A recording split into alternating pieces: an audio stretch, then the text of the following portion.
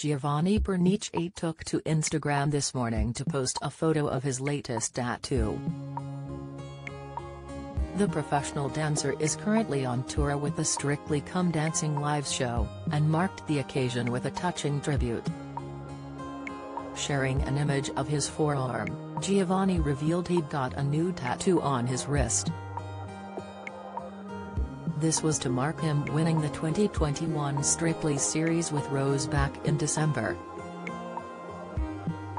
The simple tattoo features the Strictly Glitter Ball trophy with SCD written through it.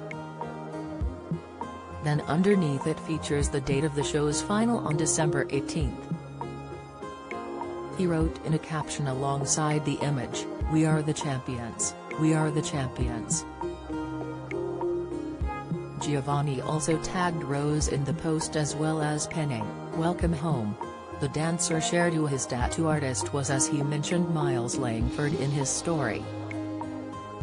Miles is a London-based artist at the London Social in Soho. Rose and Giovanni have been dancing alongside their fellow Strictly stars on the show's tour. The pair recently shared a sweet message about how excited they are to be dancing together again. In a video earlier this week, Giovanni said, "It's nice to dance with you again." Rose then added, "Yeah, it's lovely to dance again and it brings back happy memories."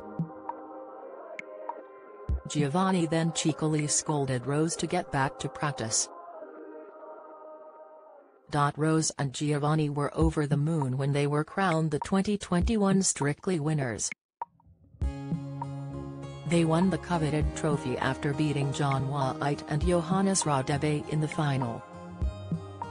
Rose made Strictly history as the show's first deaf contestant to take part. Following their win, Giovanni said, "Incredible.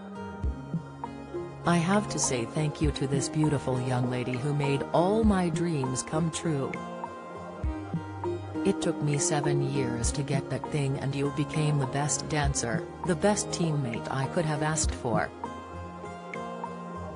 You are a dream, so thank you for everything."